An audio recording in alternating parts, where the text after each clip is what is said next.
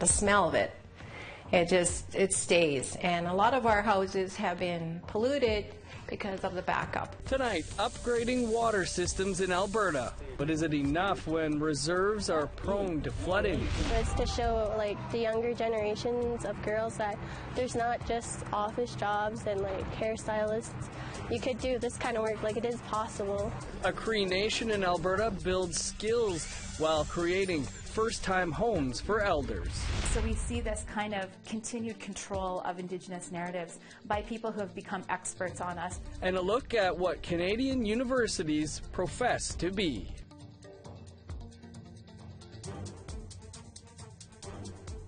Good evening, I'm Dennis Ward.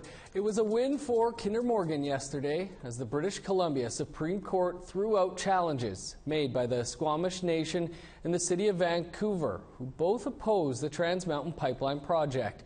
Our Amber Bernard has reaction from the Squamish Nation over the decision. At a press conference Thursday, the Squamish Nation made clear their reaction to the BC Supreme Court's decision to dismiss their challenge against building the Trans Mountain Pipeline expansion.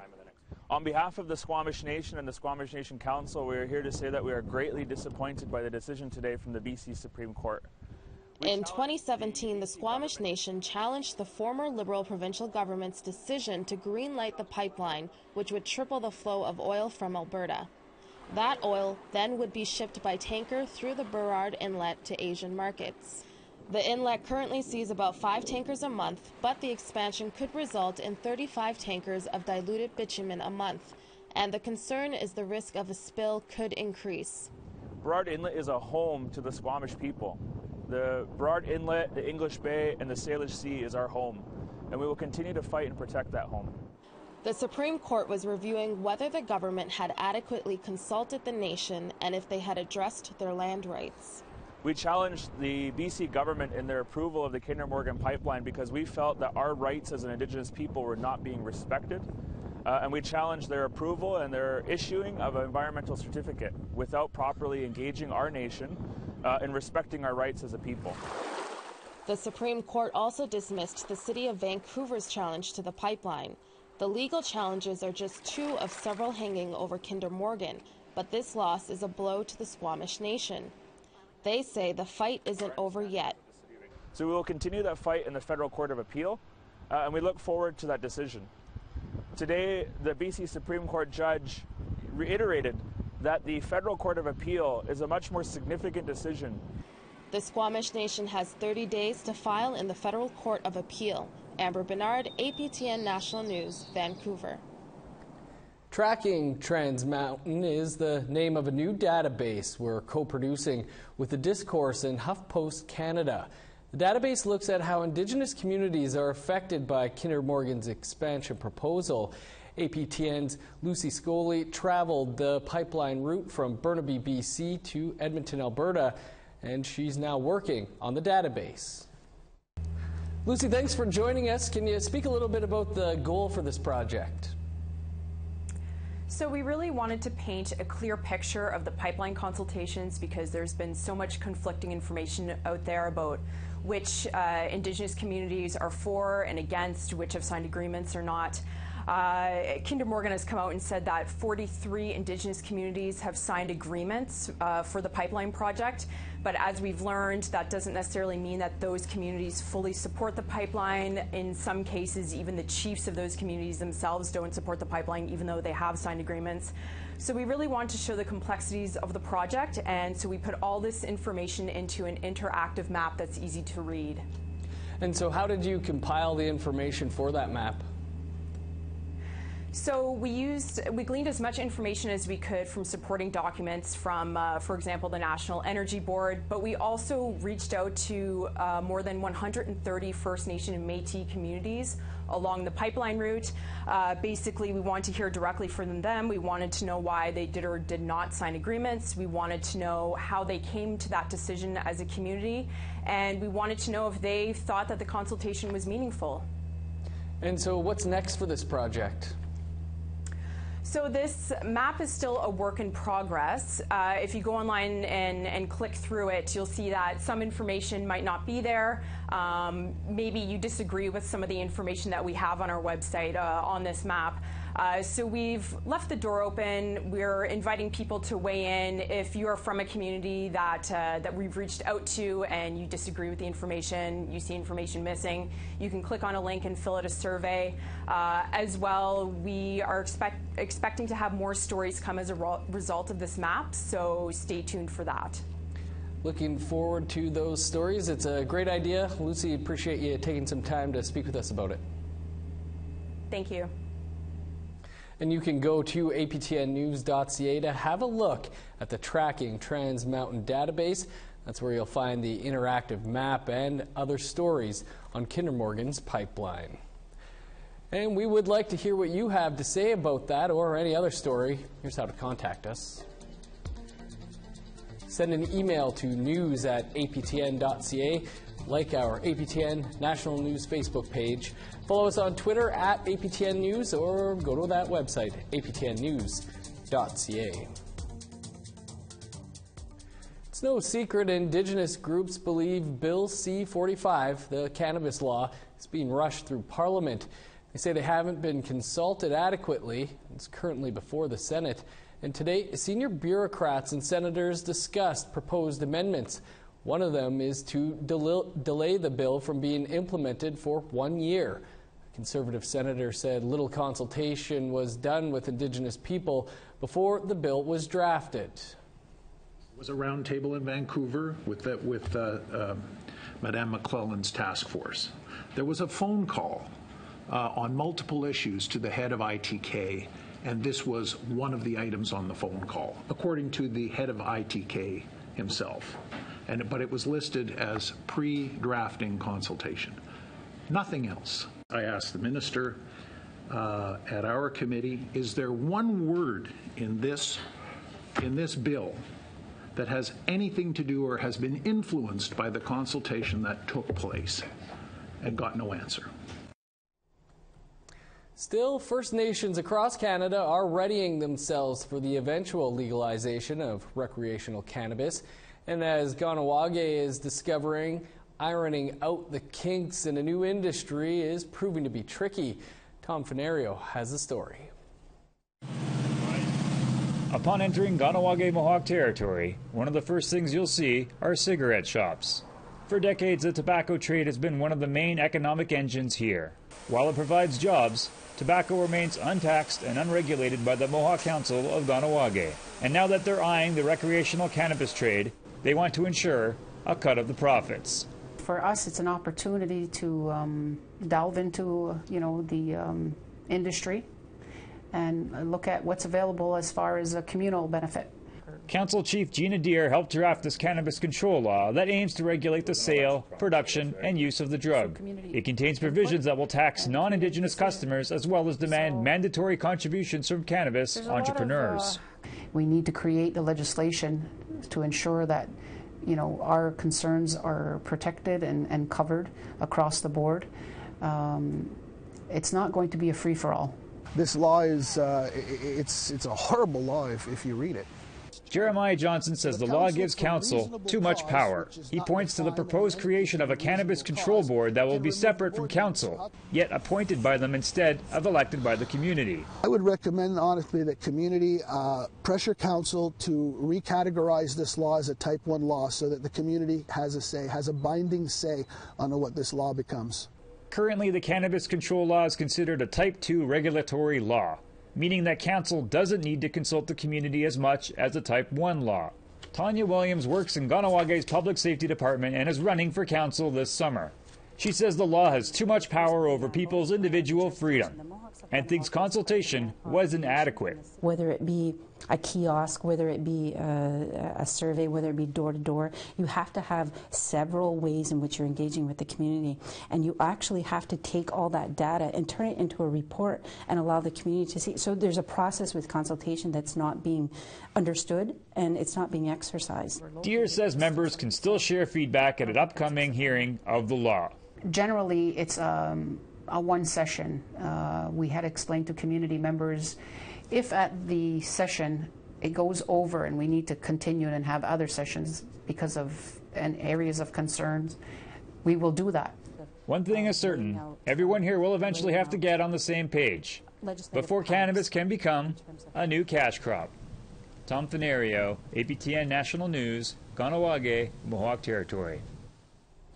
In northern communities that don't have RCMP, witness statements and community testimony can be an important part of a case. But what happens if there is no preliminary hearings? That's what one Yellowknife defense lawyer is speaking out against in the face of a new federal crime bill. Our reporter Charlotte Morton-Jacobs has more. To address intimate partner violence by increasing maximum penalties and implementing. This spring, the federal government tabled Bill C-75, which is supposed to help victims of domestic violence by reducing court delays and the ways juries are selected.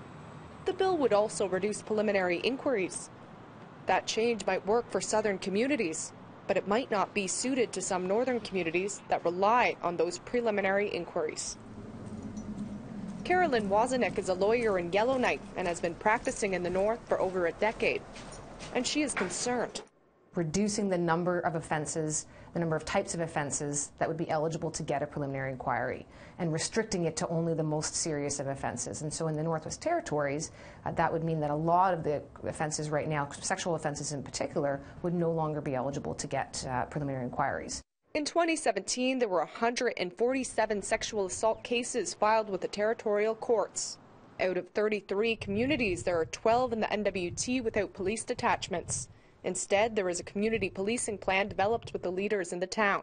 If there has been an incident or a crime committed, what kind of evidence is being gathered and when and how? And if the RCMP can't even be there present immediately, there's a delay of time, it's just undoubtedly more challenging to them. And that continues to then impact going down the line of the evidence that's available to the prosecutors or to the defense. Wazenek says preliminary inquiries are a way to ask witnesses more in-depth questions, especially for communities where police were not present in the case right away. Wazenek says the bill is not a move towards restorative justice. Something that's missing is that there's not been a lot of changes to the pre-existing mandatory minimum sentences, which is something that a lot of people were expecting this government to do, and they've been suggesting that they will do, as well as changes to restorative justice programs, which again is something that the government currently has been suggesting they would be doing, but it's not found in the current bill. The North holds some of the highest rates of Indigenous incarceration, with few alternatives to probation and jail time. APTN reached out to the Territorial Department of Justice weeks before airtime, but were denied an interview. Instead, we were given this statement saying that the GNWT would perform an analysis on the proposed legislation of Bill C-75 to prepare for any changes that would affect court services in the Northwest Territories. Charlotte Morton-Jacobs, APTN National News, Yellowknife. Residents of the Samson Cree Nation in Alberta are celebrating the announcement of a new wastewater treatment system. They're hopeful the new facility will finally give them clean water. APTN's Chris Stewart was at the announcement. Samson Cree Nation has long had problems with having clean water. Many residents are forced to import their drinking water. One of the problems is that the septic system is failing. Originally designed for 2,000 people, it is now handling 11,000 residents. Kathleen Swampy is a counselor at Samson Cree. She says roads and houses are regularly being flooded with raw sewage. Flooding would occur at least 5 or 6 times a year. This would damage the infrastructure we have. Our roads would be damaged. Our houses would be damaged. A lot of the houses have cellars. They would fill with backup as if it was a normal routine thing. Kathleen's mother, Elvina Bruno, has lived here over 60 years. She says that for decades, the raw sewage has been hurting the community. It's been seeping into the ground, and we're drinking that, which is really disgusting because, the smell of it, it stays. And a lot of our houses have been polluted because of the backup. But that situation could be changing soon. Last week, the federal government announced a $32.5 million investment in a new water sewage treatment system. The new system will accommodate up to 25,000 residents, and it should improve their water quality. The new system will be built and run mostly by local residents. Councillor Vincent Saddleback says the days of seeing sick band members will hopefully be over. With the wastewater definitely affects our drinking water. It's definitely a health issue. We have First Nations members going to the hospital with unexplained rashes. We have health issues. We have all these unnecessary hospital visits. The new treatment plant will be operational in 2020. It's going to certainly make a big difference for our community. A cleaner air, cleaner water, and I really am happy about it. Chris Stewart, APTN National News, Samson Cree Nation, Alberta. Time to take a quick break, and then we'll look at how universities are being decolonized.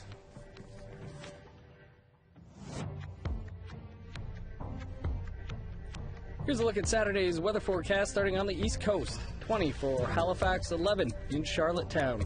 A sunny high of 7 in La Grande, 1 degree warmer for Happy Valley, Goose Bay. Sunny skies and 17 in Quebec City and Saguenay. Rain and 18 in Montreal. Cloudy but hot across much of southern Ontario. 29 in Toronto, 30 in Peterborough. Rain and 17 in Sudbury. Rain on the way for Sioux Lookout with a high of 21. In northern Manitoba, 17 in Norway House and Island Lake. Sunny and 27 for Brandon, 24 in Winnipeg and Dauphin. Rain for parts of Saskatchewan, including Saskatoon, with a high of 25. Rain in 23 in North Battleford. 21 on Saturday in Meadow Lake and Buffalo Narrows. Welcome back. More Indigenous teachers, students, spaces, and courses. Just some of the things being done to indigenize Canadian universities. But one Métis scholar says that may not be enough. APTN's Justin Brake has more. Zoe Todd was hired by Carleton University in 2015 as part of an effort to bring in more Indigenous faculty. She commends schools taking steps to address the inequities Indigenous people face in post-secondary education, but says they must do more. I do think it's important for us to talk about the difference between indigenizing the academy, which flows out of sort of this reconciliation discourse and is really a response to the TRC calls to action, and the broader question of decolonizing, which is about addressing the underlying structures of the university that have excluded historically and contemporarily. Earlier this month, Mount St. Vincent University in Halifax came under fire. A white professor, Dr. Martha Walls, is slated to teach a history course she designed on residential schools. Critics say Indigenous teachers can offer knowledge rooted in lived experience, and that Indigenous people should be telling their own histories. Others disagree. Our mission is to defend and promote academic freedom. Mark Mercer is a philosophy professor at St. Mary's University and president of the Society for Academic Freedom and Scholarship. Academic decisions should be made on academic grounds alone, and that things like race and gender, ethnicity are not academic grounds. Mercer says maintaining academic freedom includes allowing departments to choose their own faculty. We don't support targeted hirings or the attempt to bring people in on the basis of anything other than their teaching ability and their research ability. Mount St. Vincent said in a statement that Indigenous faculty and staff at the Mount believe that true allies committed to honest reconciliation, like Dr. Walls, must be engaged in sharing knowledge of First Nations Canadian history in order to reach all those in education who should be reached with this important information. Dr. Walls declined our interview request. Todd says she respects the Indigenous voices that have spoken about the Mount St. Vincent matter, but says a broader problem still exists. Historically, Indigenous people have not had a lot of say in what kind of research was done on our communities, what was done with our material culture, what was done even with our blood and our sort of like physical bodies. So we see this kind of continued control of Indigenous narratives by people who have become experts on us but are not necessarily part of our communities. Mercer said he wasn't aware of the distinction between indigenizing and decolonizing, but that his group was adamant university departments choose who teaches a course and who doesn't. Mount St. Vincent University said no one was available for an interview. Justin Brake, APTN National News, Halifax. A group of high school students in Alberta are helping address the housing crunch on a First Nation. That story's coming up after the break.